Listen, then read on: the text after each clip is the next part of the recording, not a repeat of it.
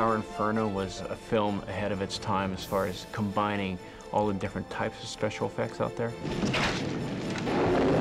This is before anything you're doing today. No digital, no super duper this or that. We're just the old-fashioned way of doing it. Where you combine the live action to the CG world, computer graphic world, and you also using miniatures.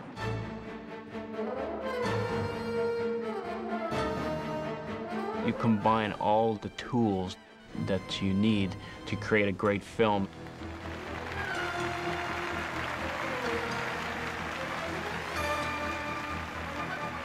You had the concept of building or making the audience believe that we were building or had just completed building the world's tallest office building. Yet another landmark for this great city. And that building, on the night of its opening, catches fire.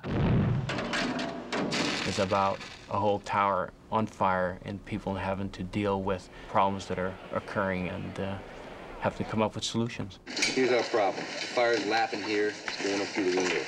It was an involved picture in that it had a number of units. There was the special effects unit, there was the action unit, there was the principal photography unit, and each of these had to be designed carefully so that they would stand up by themselves and that they could be properly blended one to another.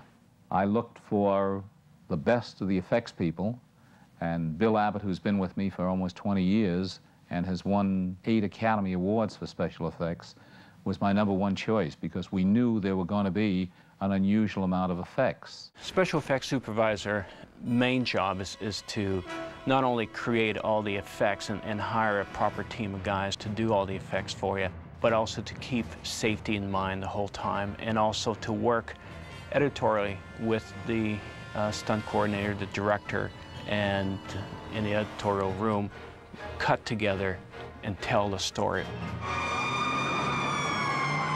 Fire is a funny thing to photograph. It can look awfully fake or it can look darn good. Also, what people realize, there's many different colors in fire. We shot tests.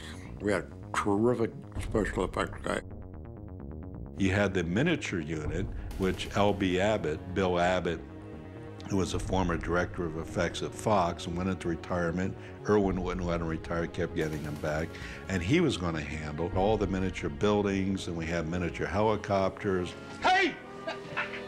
To tackle something like Tower Inferno is actually so immense that you have to basically take the problem and break it down scene by scene, small pieces at a time, so that it doesn't seem to be so overwhelming. What floor do you keep your plans on? 79, my office. That's good. That's 2 floors below the fire. When I did the storyboards, I would sit down with Bill Creeber, the production designer, Ward Preston, the art director, or L.B. Abbott, the special effects person, who had to kind of match what Paul may have been doing in special effects, such as the sequence where Robert Wagner or Susan Flannery are trapped in that suite. Turn your face away.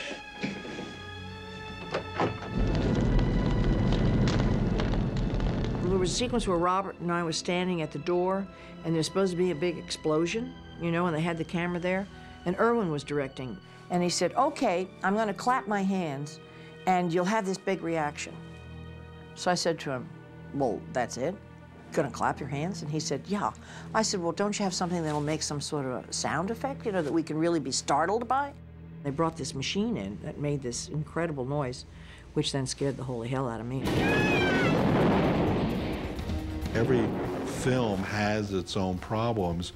In the case of Towering Inferno, you were dealing with various different fire effects, explosions, water effects with actors running around, with miniature buildings, the big sets and everything, and you had to marry it together.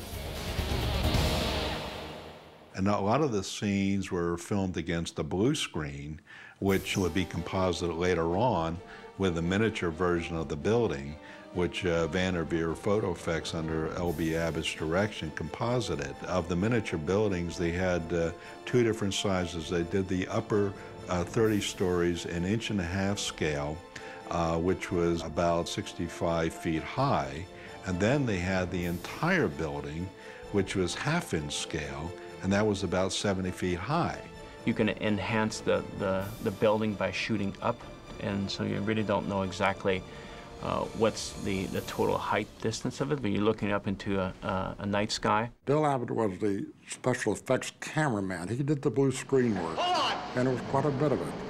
The elevator shafts were blue screen, and the shots out the window, that was blue screen down there. It was done so well, put together with the live action, that your mind, as the audience sees it, really believes that you are there and you're experiencing exactly what those people are experiencing at the time. Never thought that a thing like this could happen. I don't think you could say at that moment you thought you were ahead of time, because you were doing what you do at that time. We didn't know what was coming. I sure didn't.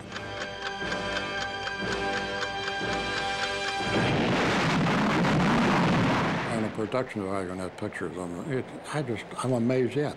It was 30 years ago, and I look at this picture and I go, my God, look what we did. There are the thousands of craftsmen, skilled people who spend an entire lifetime learning the secrets of making motion pictures. I'm able to bring them together and do it. There's no false sense of humility here, because I'm not a humble man, and I know my contribution, but I also know the great contribution made by all the other people, those that are named as stars, and those people who are in the background. And to them I owe very special applause.